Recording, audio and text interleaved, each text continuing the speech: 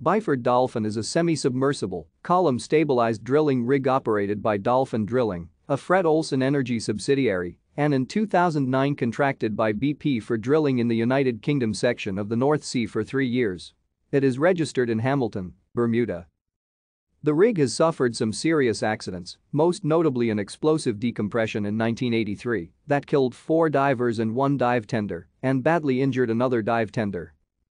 Byford Dolphin drilling rig is an enhanced Acre H3 design which was built by Acre Group at the Acre Virtle shipyard in 1974. Between 1974 and 1978, it was named Deep Sea Driller. Byford Dolphin has a length of 108.2 meters, breadth of 67.4 meters and depth of 36.6 meters.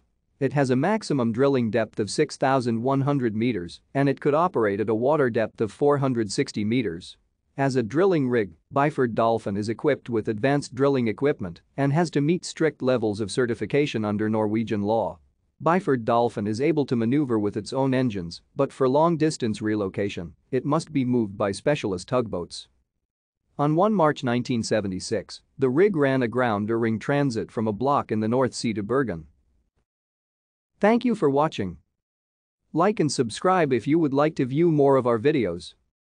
Have a nice day.